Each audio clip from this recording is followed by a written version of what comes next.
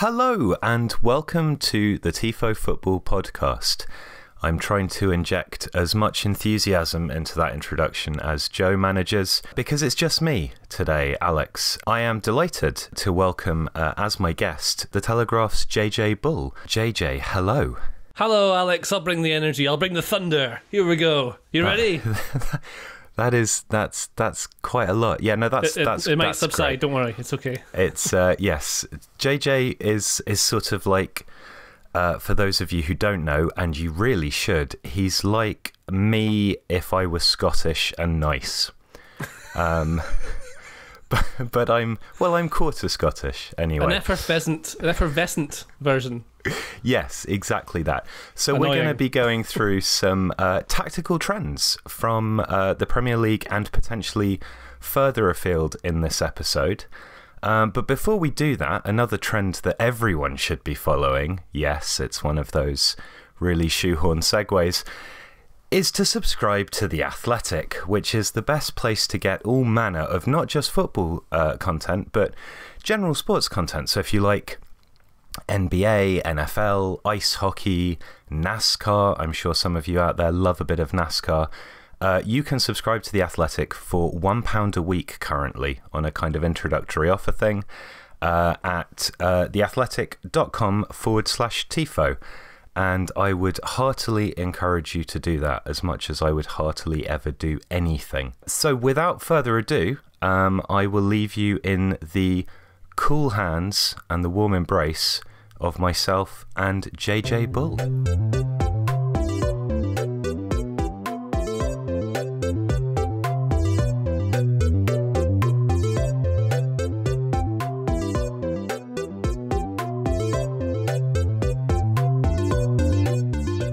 JJ, this has been a relatively helter-skelter season so far. We've had fixtures that have produced results that were pretty wildly unexpected, at least two of them involving Aston Villa. But we think, between ourselves and our little sort of cabal of tactics nerds, that there are a couple of themes that we can sort of pull out from the season so far. So what I'm going to do is, as host, this is my prerogative, I'm just going to throw it to you, JJ, and I'm going to say, tell me about one of these trends, and then we can, discuss it further. Great. Well, one of these trends, I believe, is that every single team seems to be employing something like a back three, a three-man defensive system, and some of them are featuring overlapping centre-backs. And I think we should start with that and look at why that's happened. Well, this has obviously been a significant... I mean, the back three seemed to kind of come into vogue when Antonio Conte brought it to Chelsea to, win the title out of that defeat to Arsenal, where he was using a back four. But we've gradually now, particularly with Sheffield United achieving promotion with it, Brighton starting to use it quite a lot, Wolves obviously the same. Most oddly to me, actually, West Ham now, which is not, necessarily the sort of innovation I would have associated with David Moyes, although I think Moyes gets unfair criticism with his abilities. So why do you think teams are using, if you can generalise, because, obviously different teams use it for different reasons, but what's the general thinking behind using a back three? It's, I think it's interesting how, when Conte brought it in, it's because he saw too many defensive vulnerabilities, so he wanted to make Chelsea harder to beat, right? That's the first thing you want to do. If you don't concede, you've got a better chance of winning a game. So by bringing that in, and the thing with like three-man defensive systems, you've got, like West Ham, you're saying, is a 5-4-1 out of possession, and in possession, it's kind of a 3-2-5 if the wing-backs can get forward quick enough, but mostly a 5-2-3. And that's something that I think even Lyon were doing last year. Was it last year they were playing against Man City in the Champions League? Maybe the seasons before. Yeah, that's right. With Cornet on the right. Was he on the right hand or the left hand side? But yeah, it's sort of getting that impetus forward from the wide positions and allowing the forward players to tuck in a little bit more. Like there's a few different ways to play it, and I mean, you look at the kind of the most famous version of it. I think would be Cruyff's kind of Barcelona template, where he had I think it was a 3-4-3. You can maybe say it's a 3-1-3-3 or something like that. But And that was all very possession-based, high pressing, lots of passes, clever movement, very fluid. And then you've got, even in Scotland now, I think you've got Livingston playing a 3-1, 3-3, but they're doing it with the most long balls in the entire division. So two shapes, similar, completely different ways of playing it, very different results. But that depends on the players you've got in. And I wonder whether it depends on the players you have as well, whether that's just the way to do it. Conte has definitely changed this in the Premier League. And a particular note is that he started it against Arsenal, because Arsenal, by the end of that same season, had started playing the same system. It had sort of crept in everywhere. It just spread to all different managers. Even Arsene Wenger, who notoriously never really changed his tactical setup from game to game, did, based on what his players were telling them. I wonder whether, I mean, that point about players, I think, is absolutely right. And, it's always a difficulty if you see managers trying to shoehorn players into their favoured systems and the players clearly are suited to another one. And obviously this is an issue that you get when managers take over at teams. It seems to me that one of the key points is, and I agree or disagree as you see fit, but because central midfield now is such a congested area and teams are regularly either seeking to play with three across midfield, or if they've got a three at the back, then the wing backs are tucking inside in and adding additional bodies to that area.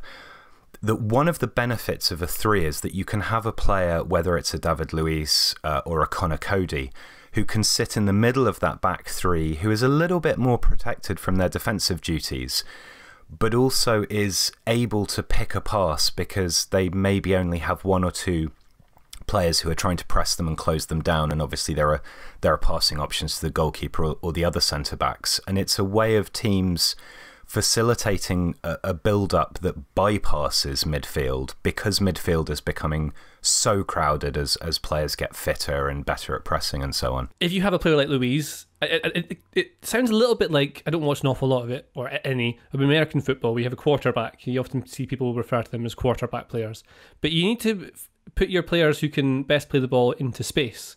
Now, if you have midfielders who are best at, I don't know, blocking, making short passes, maybe not, players like Granit Xhaka, that kind of thing at Arsenal, and then you have a player with Luiz's passing ability in space because they're further back, it gives you options. Also, if you play a back three, one of your midfielders drops in the form of diamond, and like diamonds are king in football, right?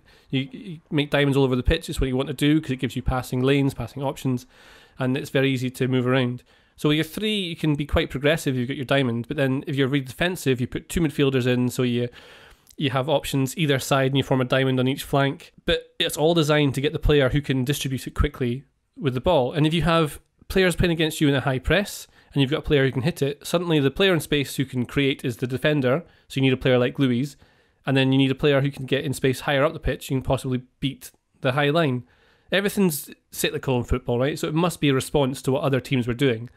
But now we'll probably see a response to three-man defences coming in another way, and I wonder what that is and what it was last time. Actually, I'm not sure. Yeah, well, I mean, I guess one of the ways is that, I mean, well, partly I agree on the cyclical nature, but I think the increase of pressing will change the answer from what the answer was last time, which probably was, I'm guessing, players who were able to pass the ball out of the back, like a Ronald Koeman, for example, would have been relatively more unusual at that point in time. I think players now are more capable, and we see very, very technical central defenders capable of long ranges of passing in a back four as well.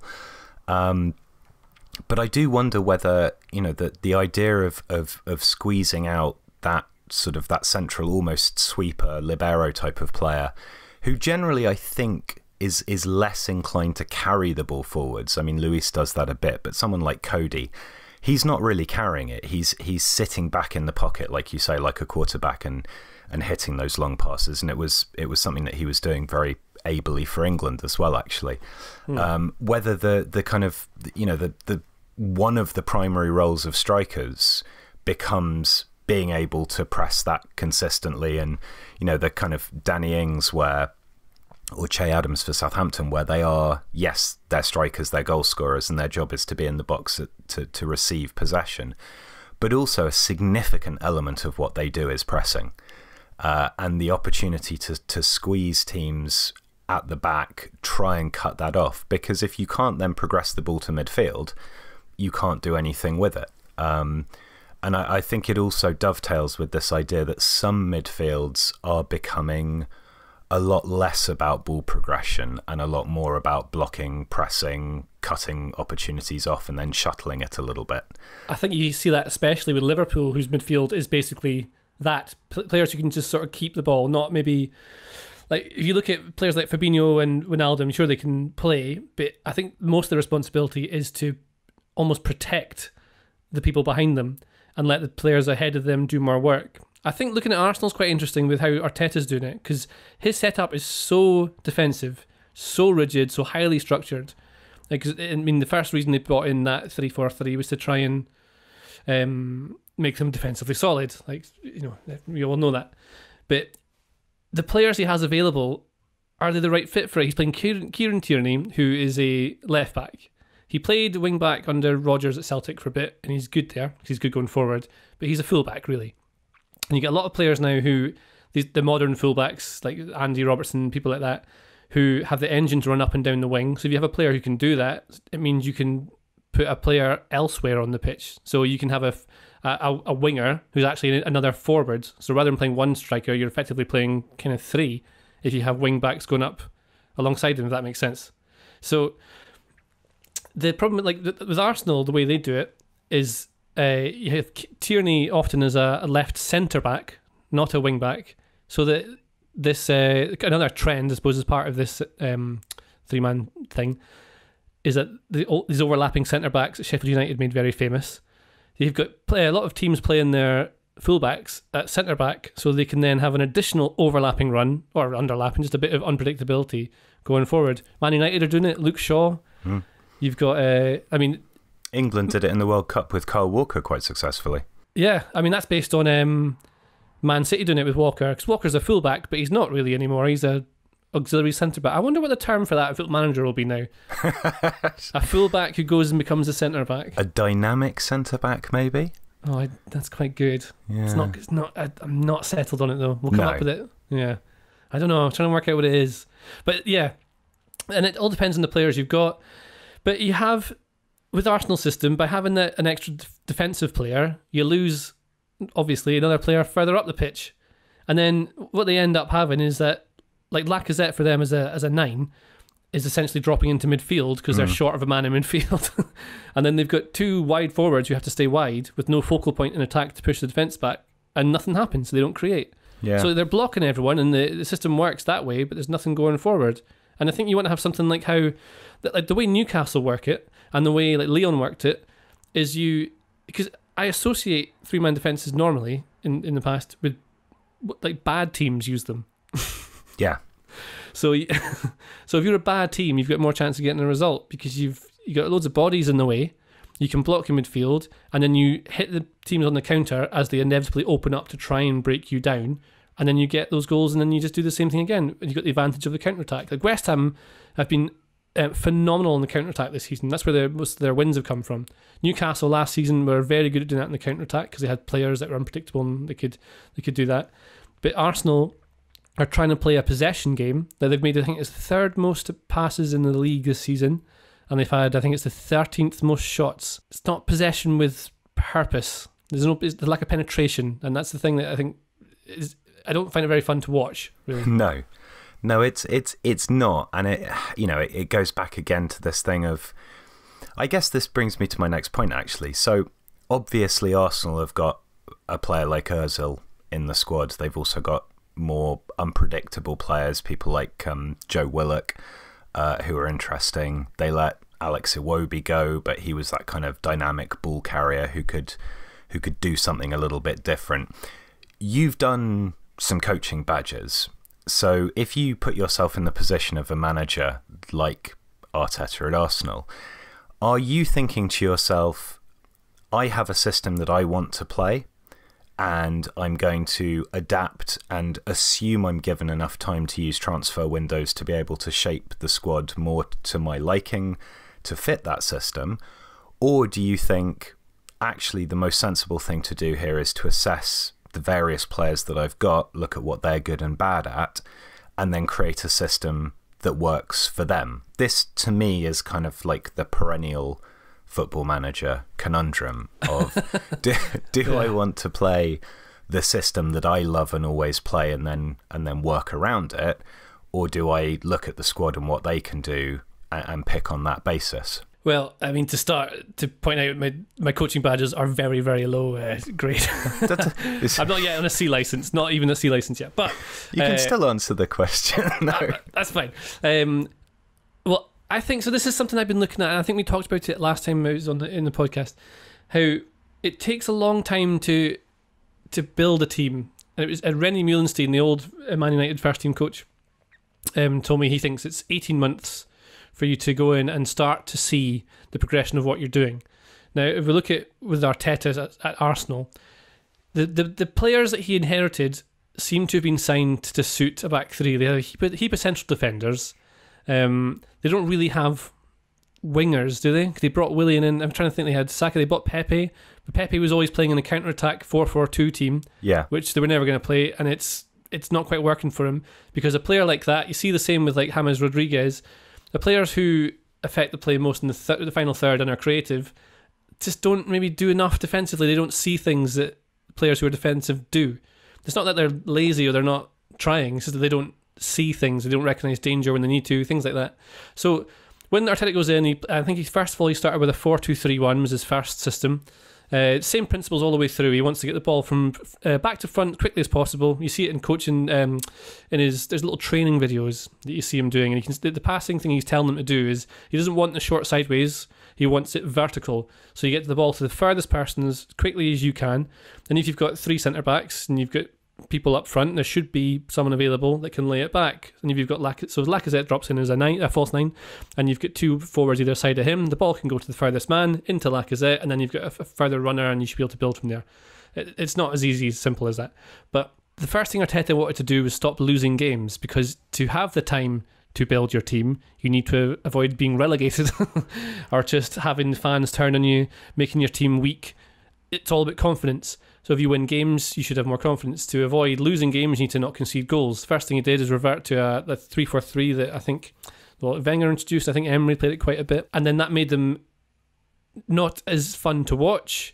They don't create as much because the structure is it's so rigid. Everyone is into set positions, set roles. This is what you must do. And he barks constantly on the sidelines, always shouting at players, go, go, go, this. And they can actually hear him now. There's no fans in the crowd. And it seems very like there's not an awful lot of room to think. So if that works and they don't concede goals, like the Man United game is a good example, awful to watch. They didn't do anything, got their penalty and got 3 points. So you think it works. But all they were doing was successfully blocking out everything Man United were trying, I would say. I mean, people will see the opposite, I'm sure. But to me, it's just blocking the team out, killing the game, controlling it, just controlling every single variable that is possible. Now, once the players have got this defensive side mastered, you can probably start to develop it. And the signing of Thomas Partey, it's players that allow you to do different things. Might mean he can do something different. And I think he's tried it already. I think he's played the 4-3-3 with that, which is what you'd imagine he'd be going for as an ex-Barcelona player and Pep Guardiola graduate, if we call him that. Yeah. And that's what you think will go going forward. But you need to... It takes so long for that to come in, and I just don't know he has the players to play how he wants. Like, he's playing Nketiah ahead of Lacazette for so long because he could press better. And he's playing Aubameyang, best central striker, one of the best central strikers in the league, wide when he doesn't get touches in the box because it just suits the system. Yeah, it's an interesting thing about confidence, isn't it? Because we've done a video that'll come out possibly next week, I think, on De Zerbi's Sassuolo, and I spoke to James Horncastle about it before doing the video, and one of the points he was making is that De Zerbi comes in for quite a lot of criticism. His sides are quite defensively open and they're very intricate, and there's a sense that maybe, he creates systems of play that are designed to make himself look good as much as anything.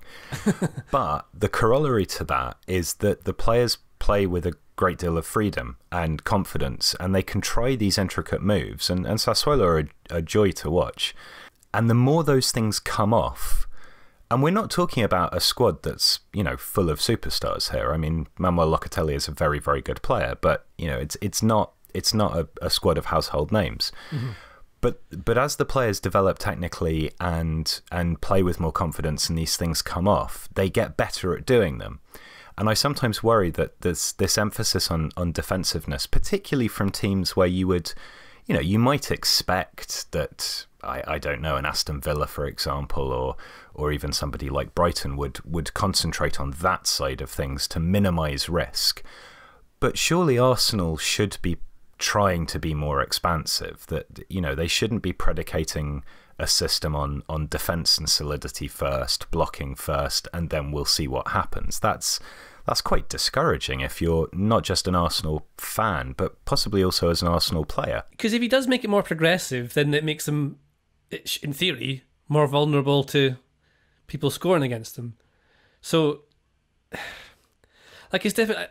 I think Arsenal is is kind of a team of really good five-a-side players. That does not necessarily make them a good team. So, whenever you play five-a-side with players, I always notice that the guys who like to dribble, the guys with maybe the best technical skills, are often not the ones who win, because they're often not in the right position. They don't have the right balance in play. They're not back into the defensive shape quickly enough. But teams if you've got a team full of players who maybe aren't quite as they're not Nicolas Pepe. They can't dribble past two men at once and then ping one in the top corner. But they've got hard work sounds like the most basic thing to say, but if you've got players who are just desperate to win, who will just chase that man down, even though there's no point in chasing the ball 30 yards away, they will still do it. Like Sadio Mane at Liverpool, I mean, he's amazing. He'll just chase everyone, no matter, he'll chase what someone once said to me, he'll chase a crisp packet in a car park. Just hunt it down, get it, wins the ball, and even if he doesn't win the ball, it inspires those around them to do more, and it's that levels. If Liverpool drop their level 5%, they're not the same team. And you have to have that kind of intensity and that mentality. And Arsenal often come out in the second half and they're better because they've been maybe talked up or something like that. They don't really go into it with the right... It's hard to say. But the way Conte had his team, they were so quick in transition. They were most dangerous in transition. That's when they were just really, really hard to play against, because you couldn't break them down because they were very well organised, well drilled. Had a player like Hazard who can create out of nowhere, but basically only really him. Which isn't the worst thing to have. It's not built around him, but you've got a player who can just do those things when you need him to. And then everyone else is doing the work that they have to be able to do. It's very difficult to get the balance between the right system and having the right players in. Like on paper, Aubameyang, Willian, Thomas Partey, Ceballos, Tierney, they're all really good players. But there's something about it that Arsenal just aren't as good as other teams. You look at that in the Premier League especially, there's that kind of list from about 5th place to about 13th, and they're all the same. They're all the same team, the same game every week, more or less, until you get down to the very bottom where teams have to be defensive.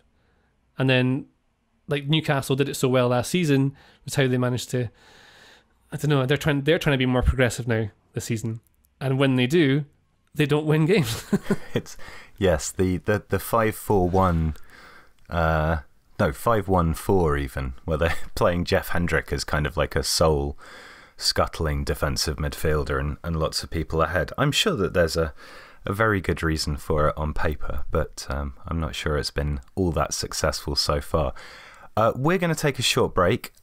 Before we do that, just to remind you that available on the Athletics Podcast Network is also a range of other exciting football shows from Muddy Knees Media, including one I believe that JJ you're on.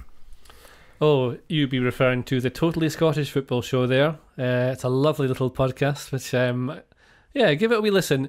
It helps if you like Scottish football, I think, but we treat it with the respect it deserves and often doesn't get elsewhere. And we also do not focus on Rangers and Celtic because... I, for one, don't care and don't want to have to talk about it. And there's other teams. And you see, if you only focus on two teams in the league is damaged as a result. So listen to the Totally Scottish Football Show.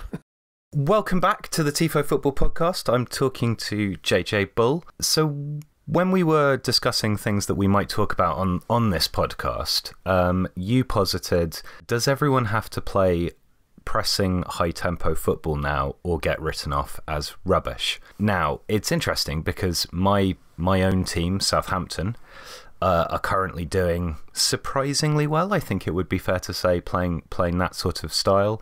Obviously, Leeds have come up and been certainly entertaining to watch, if slightly inconsistent in results. But yes, do you think there's such a move towards that kind of football that things become reductive and difficult to find points of difference? We talk about football being cyclical, and we're talking about tactical trends. It seems that everyone believes, not everyone, but there seems to be a consensus among lots of football fans that you have to play a high pressing game or else you're just not doing it right.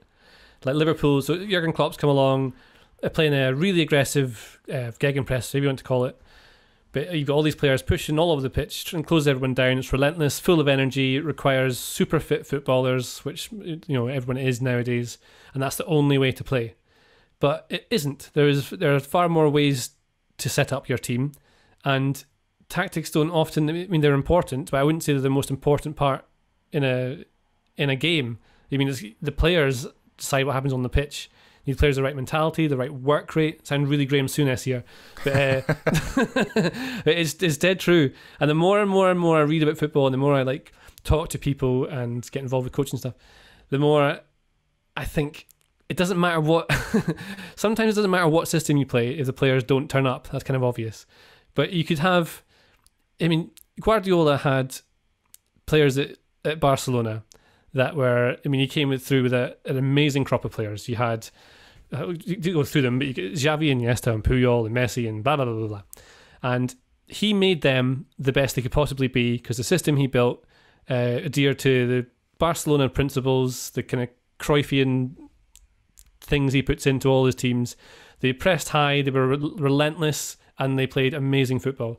But then he goes to different teams, different players. He has to do it slightly differently, and the current kind of thing in football just now, that things are it's a horrible word to use, but I'm going to go with it.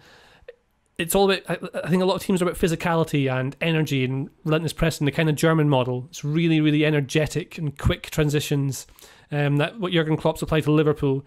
It's quite, English football is very, very physical. People seem to really appreciate the physical side of things in English football. And so you've got a team who can just go at them and they do them in with hard work. People like them. You watch Sunday League and you'll get applauded for a slide tackle as much as you would a safe pass along the defence to a teammate. In fact, you get booed for that. Get rid! So I'm sort of dancing around my point that I'm trying to get to, but I'll get there in a minute if you remind me what we're talking about. I mean, I suppose my question to and I don't disagree with you. I wonder to what degree this is a result of certainly Pep's Barcelona, but also, Klopp's Borussia Dortmund crashing in to the sort of Bayern hegemony, and also reaching the Champions League final with that very young and exhilarating team with players like Royce in it, for example. Whether stylistically some of these changes occur because the managers to whom those styles are attached, and you could chuck Bielsa into this mix as well, are attractive and engaging characters who are, whether consciously or not, very good at putting forward the idea of their style of management as a concept or a philosophy, that you can attach a narrative to it, that therefore, and obviously success if it's done well, that then you kind of get carried along by that, and expectations, fan expectations, club owner expectations get carried along by that. It's not we say I own a football club. It's not necessarily that I recognise that pressing is the most successful way of playing football, but in my mind I kind of think, well, actually I'd really like it if my manager was the next Jurgen Klopp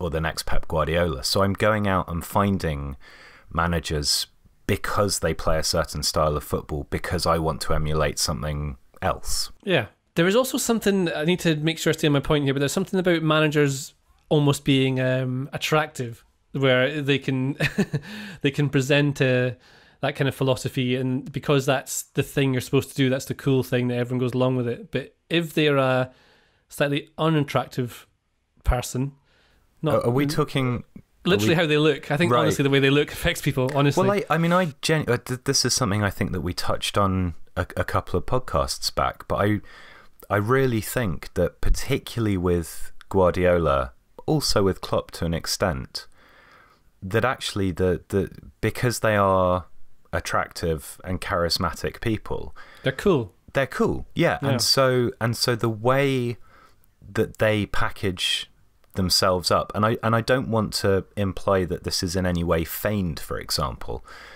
It may be a result of a completely genuine being out there as they are, but I do think that it really lends something to particular styles of football when the adherents of that style can point to somebody who is charismatic and intelligent and really good at promulgating their philosophy articulately and talking about it in a certain kind of way that makes it attractive as well.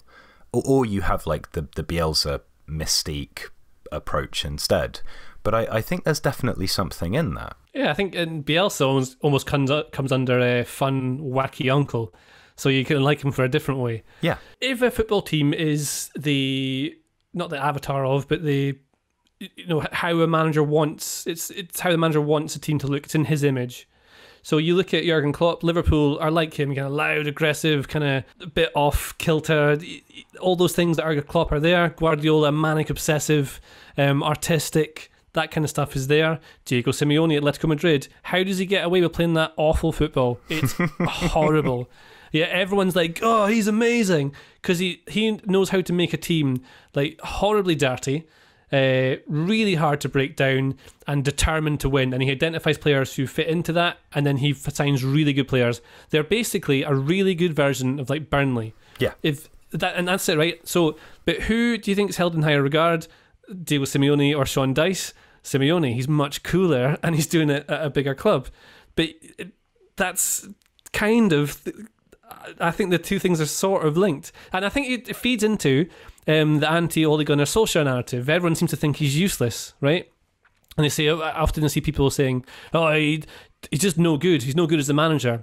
And I don't know what that means, because he is at a massive club here, right? He's got all these players that haven't been performing well for Jose Mourinho, one of the greatest managers of all time, and who Louis van Gaal didn't get an awful lot out of. It's at the end of a dynasty with Alex Ferguson retiring. A whole bunch of changes with behind the scenes with their director of football, that kind of stuff going on. Not director of football, Ed Woodward and David Gill, that bits and pieces going on. But you see, from game to game, United don't necessarily stick to one philosophy, one strict thing. They don't always have to do a relentless high press, and they change shape quite a lot. You know, they've done a 3-4-1-2, they have 4-2-3-1, 4-3-3, a few different shapes, different systems. The principles, I'd imagine, are the same. They want to attack when they can, but Solskjaer doesn't mind sitting deeper and counter-attacking, and it often tends to be when they win is when they have less of the ball, because they have players that are best at that, so it suits the players. A good manager picks the right system for the players available. Man United's best style of play would be counter-attacking. So you have to do that. But if you're a Man United manager, you have to have more of the ball, because that naturally happens. Now, Man United finished, was it third last season? Did really well. Solskjaer just isn't cool. He isn't cool at all. He doesn't seem cool when he does his press conferences. He seems quite nerdy. Kind of a guy that you're not desperate to hang out with him. You want to hang out with Pep Guardiola and Jurgen Klopp. You want to go for a beer with them, and have a nice little chat. But Solskjaer, whatever. You'd invite him around. He'd invite you into his house for a sandwich, and then you'd be there for too long. It's like when you go around to your parents' friends at Christmas. This is so boring. That would be what it's like. But now you've got fans who think that Mauricio Pochettino is the only solution for Man United. He should go in because he plays this modern style, this high pressing game of Spurs, which he put in when he went into Spurs. But Pochettino did it because he had the players. He also had that guy, the head of recruitment guy who was there at the time. He's now at Leipzig, I think. Paul Mitchell, that's the one. So I think a lot of it, when I was saying that it's not just all about tactics, I think most of football management is recruitment. And the players that Pochettino had at Spurs allowed him to play that certain style because they were recruited to do it. He also had a player like Harry Kane come through. It was at the right time. But by the time Pochettino left, Spurs were dreadful to watch. They didn't play with that same sort of press. And also, it wasn't even that much of a high press at Spurs. I think they blocked the middle most of the time and then just fouled people to stop them being able to counter-attack against them. That was basically it, what I saw. The last games I saw Spurs play before Pochettino went, they had no width, they had no pace, they had very little invention, and it just wasn't very, very good. And that was a team he had built. That was his team. So you put someone like Pochettino in who is cool, and I think, he looks like a cool guy. He was great on Monday Night Football the other day. And suddenly that's going to change things at Man United. I don't know. But that's the trendy thing. Is there not also an issue, and I don't disagree with a lot of what you've said. I think it's one of the reasons why Ralph Hasenhüttl, for example, gets as many plaudits as he does compared with, for example, Graham Potter. I'm not saying one is necessarily better than the other, but one is very reminiscent of Jurgen Klopp and the other is very reminiscent of a substitute geography teacher. And I say that with all due respect to Graham Potter, because I think he's a brilliant manager, but that's kind of the point, that unless there's something to hang the narrative off, then it does become harder to generate interest. I suppose that the other thing I'd say about Solskjaer, though, as a kind of counterpoint to what you're saying, although in a way also possibly something you might agree with, is that the flexibility that Solskjaer brings, and I agree, there's been some fantastic performances, particularly when he's able to counter-attack, but he will set the team up very intelligently for certain games. But it doesn't show necessarily somebody who seems to have a firm grip on a particular philosophy. Now, is that because fans misunderstand the idea of philosophy and associate it with shape? Or is it that actually they're kind of that those changes are being forced on them? Because as you say, if you've got Rashford and Martial particularly, and also Mason Greenwood, you are well suited to counter-attacking football. But if you're Manchester United, there will be plenty of games where you're expected to break down a team that's sitting deep, and so it's not possible to set up a philosophy because there's an inherent tension between what you are naturally good at and what is expected of you. Or is it that actually Solskjaer's philosophy is kind of, it's to get the ball forwards quickly and to exploit pace and to use young players to do that, but it just doesn't work in a lot of games. And so it seems like, there isn't one. I wonder all of the same things. Right, okay. Well, that's helpful. Would you like to provide our listeners with an answer? Yes. Because it seems like there's a fetish for philosophy, right? And I say that as somebody who kind of puts that forwards anyway. And I get a real pleasure from watching Southampton and being able to see very, very clearly, game to game, what is happening and why. If you look at managers like Carlo Ancelotti, who, his entire career, he's not had one set system that he's ever stuck to. He's always changed, he's always adapted, quite flexible, but more like during the season he'll often stick to one kind of system, so like his AC Milan 4-3-2-1 he used to play, that was what they played, but then he would have 4-4-2 at a different team, and he would have, he's got 4-3-3 now at Everton, and it might harm the team changing every single week. I wonder what that's like if you've got different shapes going on.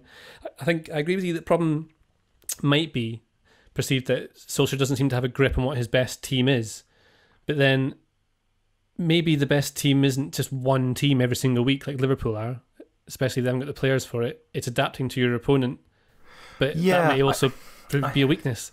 I suppose my issue with that on Solskjaer is that the predominant differences are in midfield. And there is such an enormous difference between playing a double pivot of McTominay and Fred versus playing a double pivot of Pogba plus somebody, or a three involving Van der Beek. It's not.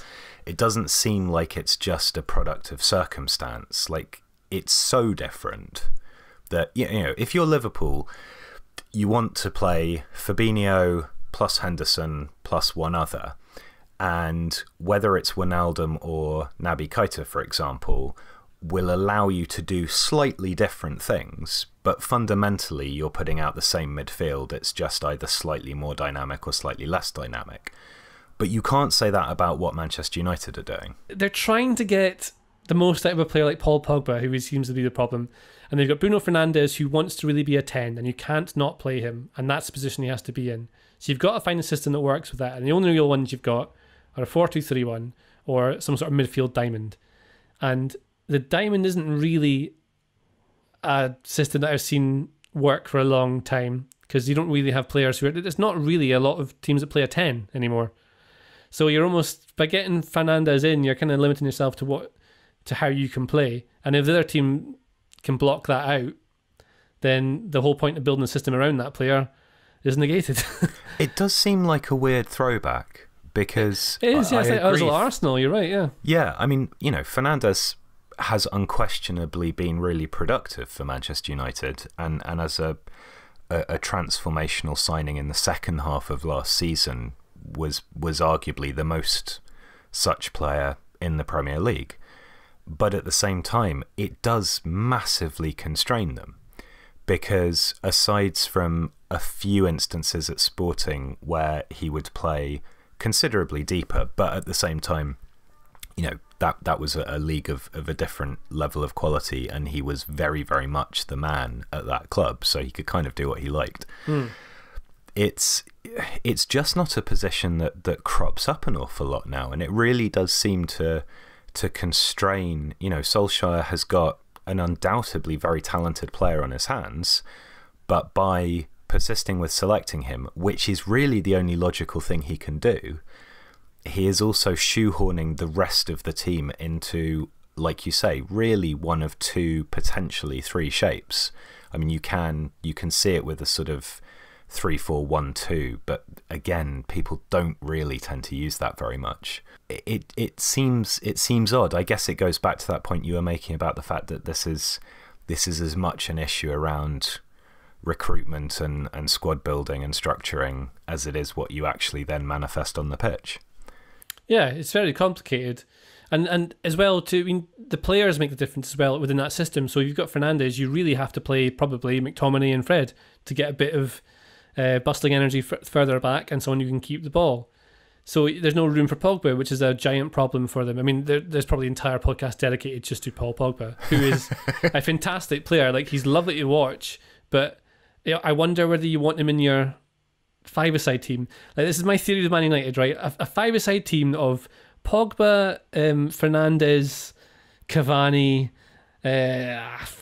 Martial, and we'll put De Gea in, right, as goalkeeper, would probably lose against one of Henderson, Wijnaldum, Fabinho, Van Dijk. I was going to go inside. I was going to go inside Man United squad and have McTominay, Rashford, all the boys who work really hard. Yeah, they are the ones who would win that game. Yeah, I've maintained for quite some time, ever since we did a video on him, that Fred is massively underappreciated. To an extent, yes. I think it was interesting. Troy Deeney was on, I think it was one of the TalkSport, something like that, and he was saying how Watford were ready. They based their press on him because he takes about 3 or 4 touches to get the ball under control. So whenever the ball went to him, they would close him down, and you do see it. He doesn't kill it dead often with one touch. It takes a couple, but he gets away with it. I think he's decent. He's just a different kind of player, and that affects how the system works.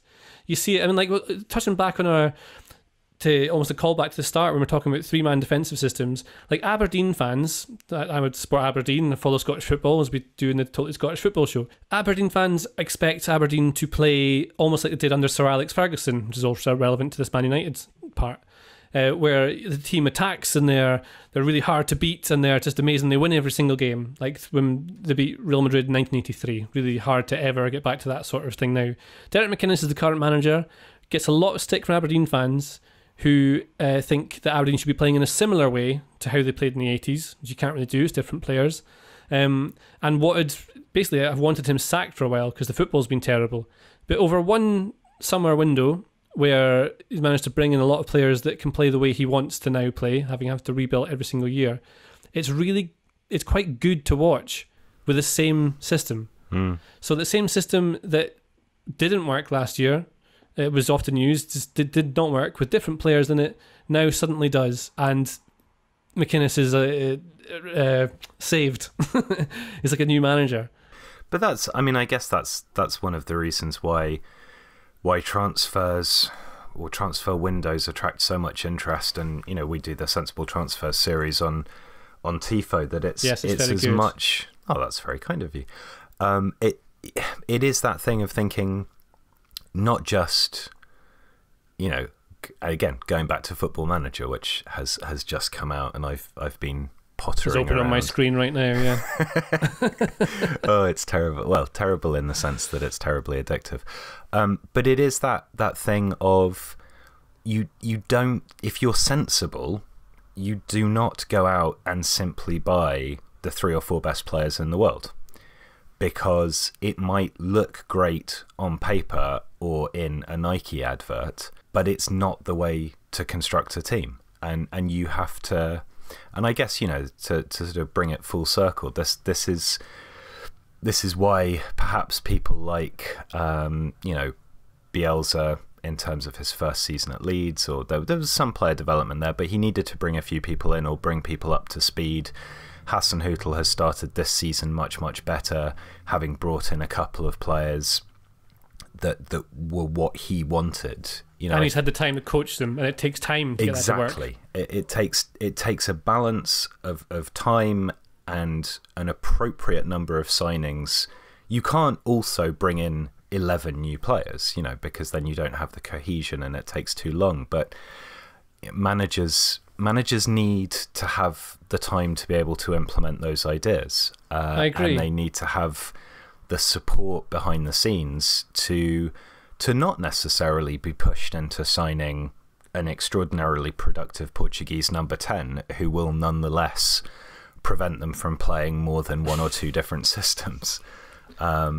And I mean, on that note, if you look at if Hasenhüttl, who I think should be at one of the top clubs in the league, not that Southampton aren't. He is. I saw that coming as soon as I said it. Yeah.